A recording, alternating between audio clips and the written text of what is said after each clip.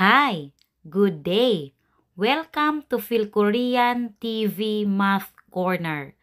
In this video, we will tackle adding and subtracting decimals and mixed decimals through 10,000ths without or with regrouping. Let's solve this problem following the steps in adding decimals and mixed decimals. The first step that we are going to do is to arrange the numbers in columns. Align the decimal points of the addends. Okay, ganito yung gagawin natin. Isusulat natin ang numbers in columns according to the place value of each digit para ang decimal points ay magkakahanay. Ayan, ganito yung pag-arrange ng numbers in columns. Tingnan ninyo, ang decimal points ng addends ay nakalinyada. Ganyan dapat. Next step, add like whole numbers. Add from right to left. Okay, mag-a-add tayo galing sa kanan, galing dito, papunta sa kaliwa. Yung iba nito, dinadagdagan muna ng mga zero, yung numbers para maging pantay yung decimal places. Pero, pwede rin naman na hindi na natin dagdagan yan. Pwede nating i-add na kaagad yan para makasave tayo ng time sa pag-solve. Okay, i-plus natin. Itong 0, dahil mag-isa lang siya, i-bring down lang natin yan. Then, i-plus natin. 3 plus 2 equals 5. Sunod, 2 plus 4 plus 6 equals 12. Bring down 2, carry 1. 1 plus 6 plus 2 plus 0 equals 9. Ayan, tapos na tayong mag-plus. Last step, put the decimal point in the sum directly below the decimal points of the addends. Lalagyan natin ng decimal point ang answer. Ililinya natin ang decimal point ng answer sa decimal points ng addends. Okay, dito natin ilalagay ang decimal point. Ito na yung answer. Next, let's find the sum of these numbers. Okay, first step, let's arrange the numbers in columns. Align the decimal points of the addends. Ayan, ganyan ang pag-arrange ng numbers in columns. Dapat nakalinyada talaga yung decimal points. Okay, next, add from right to left. Okay, simula dito yung pag-add natin papunta sa kaliwa. I-solve natin. Itong 2, dahil mag-isa lang siya, i-bring down lang natin ito. Ayan. Next, let's add 4 plus 3 equals 7. Then, 5 plus 6 plus 8 equals 19. Bring down 9, carry 1.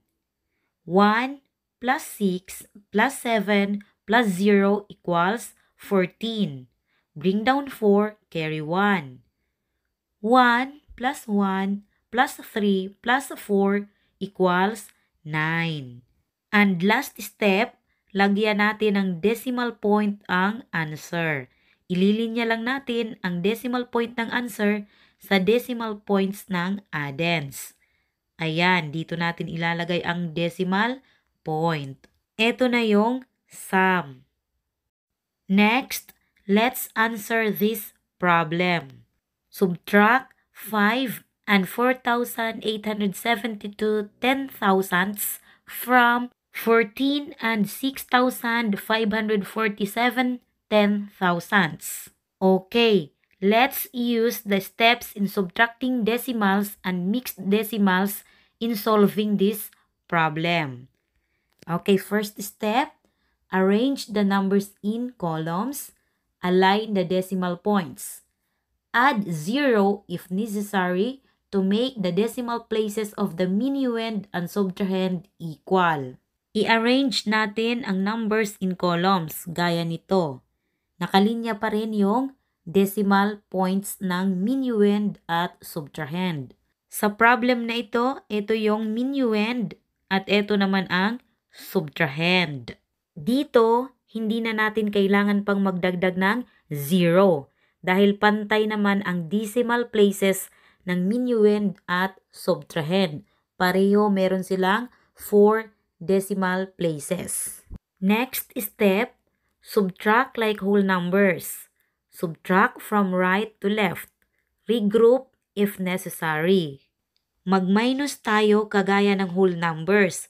Galing sa kanan, papunta sa kaliwa. I-regroup natin o mag-borrow tayo kung kinakailangan. Okay, isolve natin. 7 minus 2 equals 5. 4 minus 7 cannot be dahil mataas ang 7 sa 4. So, itong 4 magbaborrow sa 5. Itong 5 ay magiging 4 at itong 4 ay magiging 14. Okay, let's subtract. 14 minus 7 equals 7. Then, 4 minus 8 cannot be. Kaya, manghihiram na naman tayo dito sa 6. Ang 6 ay magiging 5. At itong 4 ay magiging 14. Okay, 14 minus 8 equals 6. Sunod, 5 minus 4 equals 1. Then, dito naman, 4 minus 5 cannot be. Kaya itong 4 ay manghihiram dito sa 1. Itong 1 ay magiging 0. At itong 4 ay magiging 14. Okay, 14 minus 5 equals 9. Ayan, tapos na tayong mag-subtract. Last step, put the decimal point in the difference directly below the decimal point of the minuend and subtrahend. Okay, ililinya lang natin ang decimal point ng difference o ng answer sa decimal points ng minuend at subtrahend. Ayan, eto na yung answer. Next, let's find the difference of 6 and 9800ths and 7,465 10,000ths. Okay, isulat natin ang numbers in columns. Ito yung minuend at ito naman ang subtrahend. Okay, ang decimal places ng minuend ay 2 lamang. At ang decimal places ng subtrahend ay 4. Kaya, kailangan nating magdagdag ng 2 0 sa minuend para maging equal ang kanilang decimal places. Ayan, equal na ang decimal places ng minuend at subtrahend. Pwede na tayong mag-subtract. Let's subtract from right to left. Okay, 0 minus 5 cannot be. Mataas ang 5 sa 0. Kaya itong 0 ay manghihiram sa kanyang katabi. Pero yung kanyang katabi ay 0 din. So, itong 0 ay manghihiram dito sa 8. Kaya itong 8 ay magiging 7. Ito ay magiging 9 at itong 0 ay magiging 10. Ayan, naka-regroup na tayo. Ngayon, mag-subtract na tayo. 10 minus 5 equals 5. Next, 9 minus 6 equals 3. Okay, ito naman, 7 minus 4 equals 3. 9 minus 7 equals 2. 6 minus 0 equals 6. Ayan. Then, lagyan natin ng decimal point ang difference. Dito natin ilalagay yung decimal point. Nakalinya sa decimal point ng minuend at subtrahend. Ito na yung answer. Another problem, find the value of n. Dito sa problem na ito, dalawang operations ang nakalagay, minus at plus. At meron ding parenthesis. So, ang una nating isosolve ay ang nasa loob ng parenthesis. Magpa-plus muna tayo bago mag-minus. Pero kapag ang problem ay may dalawang operations, addition at subtraction at walang nakalagay na parenthesis, ang pag-solve ay from left to right. Okay, isulat natin ang numbers na nasa loob ng parenthesis in columns at mag-plus tayo. Ganito natin i-arrange yung numbers. Ayan. Then, mag-plus na tayo. Itong 1, dahil mag-isa lang siya, i-bring down lang natin yan. Okay. Then, i-plus natin 0 plus 7 equals 7. Sunod, 4 plus 6 equals 10. Bring down 0, carry 1. Okay. 1 plus 2 plus 5 equals 8.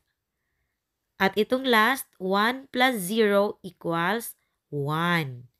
Ayan, naka-plus na tayo. Then, lagyan natin ng decimal point itong sum. Okay, dito natin ilalagay yung decimal point. Nakalinya rin sa decimal points ng addends. Okay, na-solve na natin ang nasa loob ng parenthesis. Ngayon, mag-minus na tayo. Isulat din natin ang numbers in columns. Ganito. Ayan.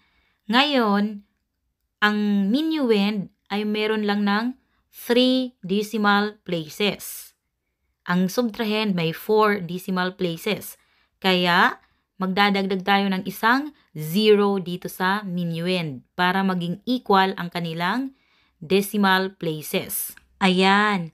Pareho na ang kanilang decimal places, kaya pwede na tayong mag-subtract. Mag-minus tayo galing sa kanan papunta sa kaliwa. Okay, 0 minus 1 cannot be. Dahil mataas yung 1 sa 0. Kaya itong 0 ay manghihiram sa kanyang katabi. Ang kanyang katabi ay 1. So itong 1 magiging 0. At itong 0 na nanghiram ay magiging 10. Okay. Ngayon, i-minus natin. 10 minus 1 equals 9. Sunod, 0 minus 7 cannot be. Manghihiram na naman itong 0 dito sa kanyang katabi na 4. Ang 4 ay magiging 3. At ang 0 ay magiging 10. Okay. 10 minus 7 equals 3. Next, 3 minus 0 equals 3. Dito naman, 3 minus 8 cannot be. So, manghihiram tayo dito sa 4. Ang 4 ay magiging 3. At itong 3 ay magiging 13. Okay. 13 minus 8 equals 5. Last, 3 minus 1 equals 2. Okay, tapos na tayong mag-minus. Lagyan natin ng decimal point itong ating answer. Ihahanay din natin ang decimal point ng answer sa decimal points ng minuend at subtrahend. Okay, ito na po yung answer. Ito ang value ng n. That's all for this video. Sana may natutunan kayo sa videong ito. See you next time. God bless!